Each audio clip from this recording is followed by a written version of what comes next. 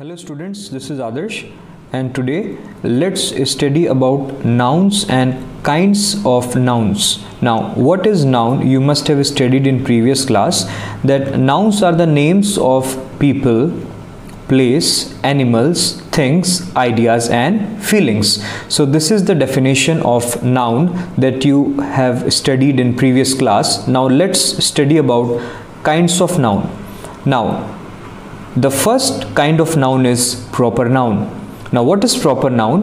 These are the names of a specific people, places, animals or things. Now what is proper noun? Remember, they are the names of specific or particular people, places, animals or things. For example, Ahmad. Ahmad is a proper noun because it is a name of a specific person or a specific people. Now Radha. It is a proper noun because it is a name of a specific or a particular person. Now same goes for Delhi. Delhi is an example of proper noun because Delhi is a name of a specific place or a particular place. Now other examples can be many: Pacific Ocean, Ganga, the Ramayana, the Times of India. These are all examples of proper noun, and one thing you should note in this is that proper nouns always begin with a capital letter. For example, if you write your name Ahmad or Radha or whatever your name is, you will always write it with capital letter. For example, my name is Adarsh, so when I will write my name Adarsh, so the A, the first letter of my name will be in capital. Now second type of noun is common noun. Now these are the names of a people, places, animals or things in general. It means we are not talking about any specific people, places, animals or thing. We are talking about people, places, animals or things in general. For example, boy, girl. We don't know about which boy we are talking about. We don't know about which girl we are talking about. We are talking in a general sense. So these type of noun are known as common noun. Now let's see few examples. Man, woman, river, sea, bird, mountain, book, pen, field, garden, road. So these are all examples of common noun because they are not any specific thing or person. Okay. Now next type of noun is collective noun. Now what is collective noun? Now these are the collection or a group of people, animals or things. For example, an army of soldiers. Now we are not talking about one soldier, but we are talking about a group of soldiers. So we say an army of soldiers. So what is collective noun? These are a collection or a group of people or animals or things. Other examples can be a bundle of sticks. We are not talking about one stick, but we are talking about bundle of sticks that contain more than one stick. Okay. Now next type of noun is abstract noun. Now these nouns denotes an idea, a feeling, a quality, a state of mind. For example, beauty, strength, love, hatred, greed, bravery, length, heat. So these are all quality, an idea or a state of mind. Okay. Now let's study about the next topic, that is number. Now some nouns can be counted while others cannot be counted. Okay. So the nouns that cannot be counted are called as uncountable nouns. For example, water is an example of uncountable noun because you cannot count water. Yes, you can count number of glasses of water, but you can never count water. So when you talk about water in specific, then it is an example of uncountable noun. So remember students, nouns that cannot be counted are called as uncountable noun. For example, water, soil, bravery, honesty, iron, glass, butter, sugar. These are the noun that cannot be counted, so they are the examples of uncountable noun. Now they do not have a plural form, so always remember, uncountable noun do not have a plural form. Now the next is countable noun. Now the nouns that can be counted are called as countable nouns. For example, boy, table, tree, mango, bat, fan, building. These are all examples of countable noun. Now most countable noun have a singular and a plural form. Now a noun that denotes one person or thing is said to be in a singular number. For example, flower, cow, house, sister, garden.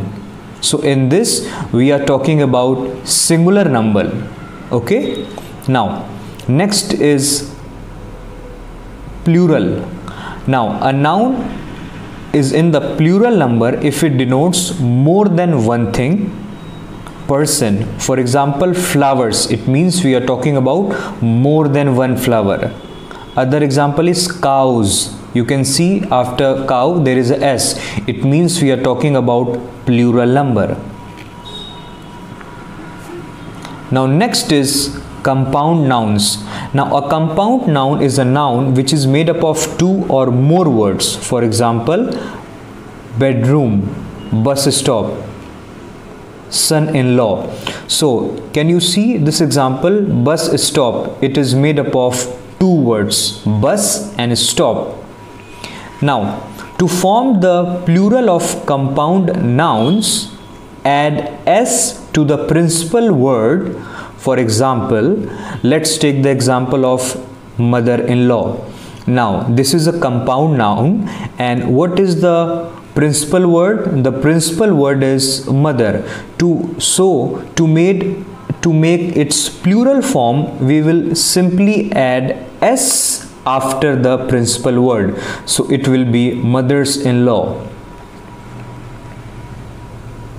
Now next is add s at the end of the word when it has no obvious principal word. So when in compound noun there is no principal word, then we add s at the end of the word.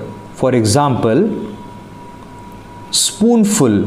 Now this compound noun or this word doesn't have any principal word, so to make it plural we will simply add s after the word. Now the next is gender. Now there are four kinds of gender. First is masculine gender. Now what is it? A noun which is used for a male person or a male animal is said to be in the masculine gender. For example, father, manservant, he-goat and milkman. So what is masculine gender? A noun that is used for a male person or a male animal is called as masculine gender. Now the next is feminine gender. Now what is it? A noun which is used for a female person or a female animal is said to be in the feminine gender. For example, mother, sister, maidservant, she-goat and milkmaid. So what are they showing? They are showing female person or female animal. Now the next is neuter gender. Now generally non-living things cannot be distinguished as male or female, so they are said to be in the neuter gender. For example, water or table.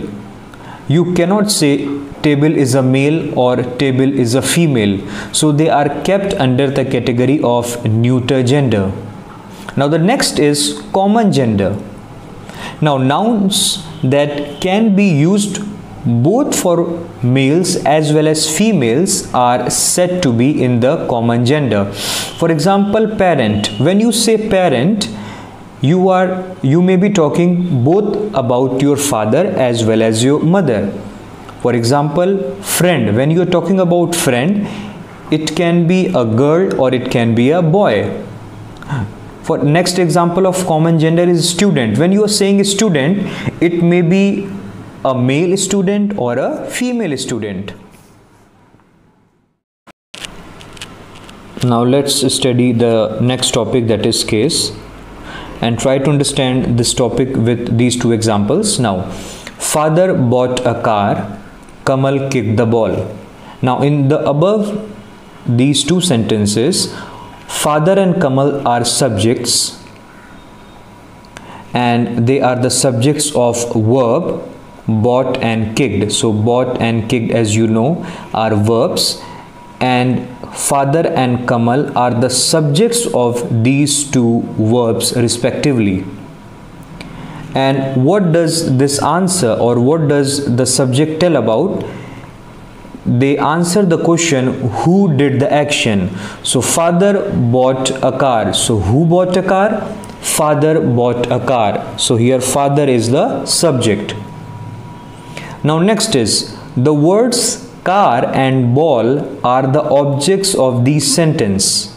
So how you will know that car and ball is the object of these sentences, are the object of these sentences? By asking the simple question, or by knowing this, they tell us who or what received the action of the subject. Now father bought a car. Father is the doer of the action, or who did the action? Father did the action. And what was his action? Buying a car. So father bought a car. So father is the subject, bought is verb, and car here is object, because car received the action of the subject, that is father.